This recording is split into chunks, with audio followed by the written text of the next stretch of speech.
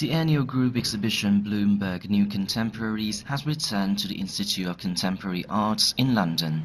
The exhibition is curated with themes of gender, labour, value and consumption, with a selection of 37 most outstanding emerging artists out of a record high number of applicants this year. Many works selected this year explore representation in photography. I think it's also important to stress that the platform of the exhibition isn't the only way that we help and support artists, that we now have a whole programme of mentoring support for artists. We have a studio bursary programme up and running.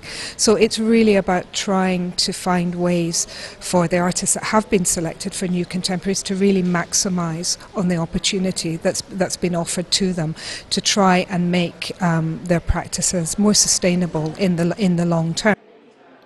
Bloomberg New Contemporaries is known for its long-term support for emerging artists across Britain.